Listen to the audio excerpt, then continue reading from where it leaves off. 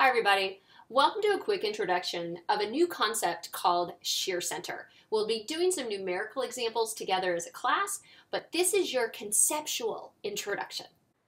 So we have already talked about thin-walled members. I-beams are thin-walled members.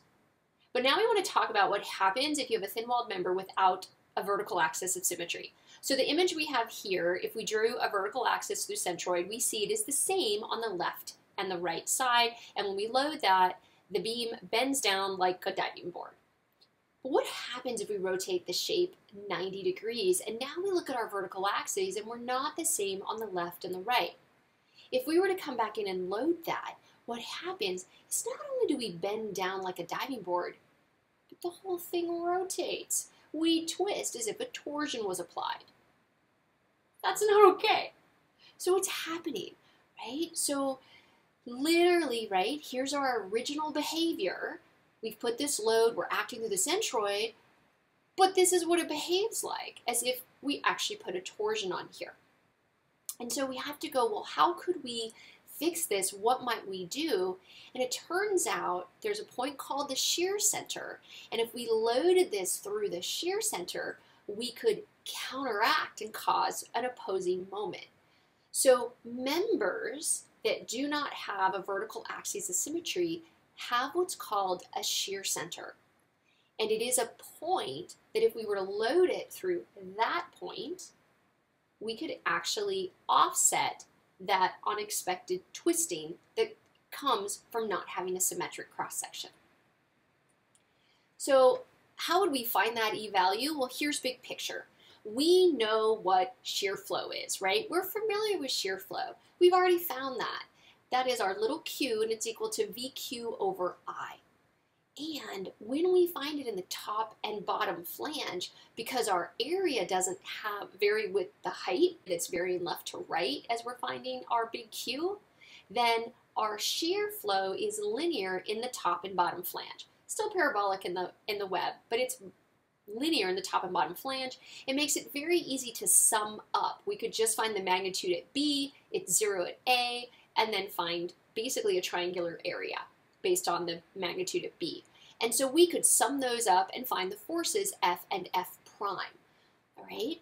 And so those are just a summation of forces. That V that we put there is equal to the applied shear because the shear in the web, or the shear flow in the web, does have to sum up to equal the total shear that's applied.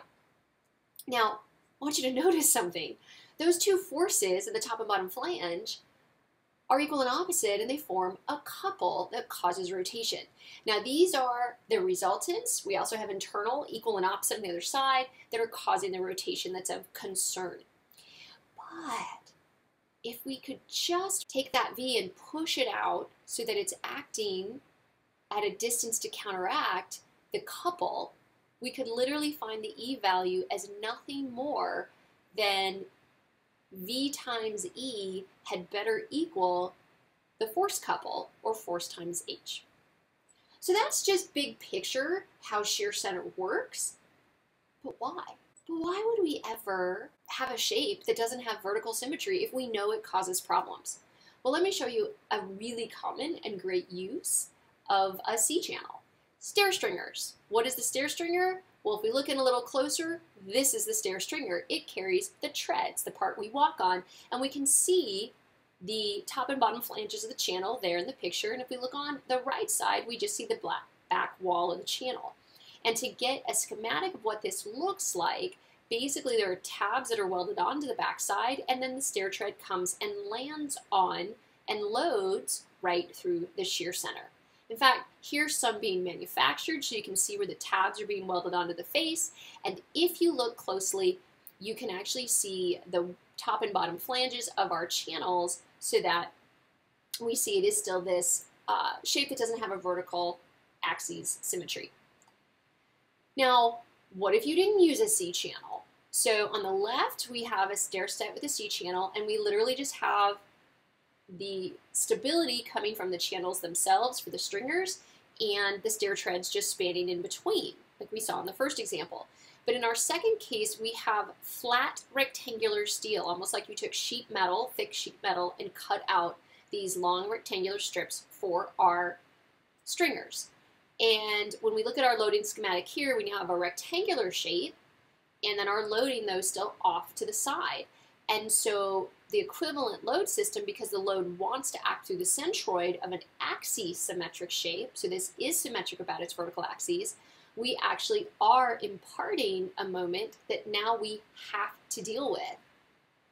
And so what we can see is the way that they stabilize the system is now the entire stair is stability, and you could almost consider that the stringers are flanges, and the middle pieces that they've had to weld on and attach to carry each thread almost act like a web to give us stability.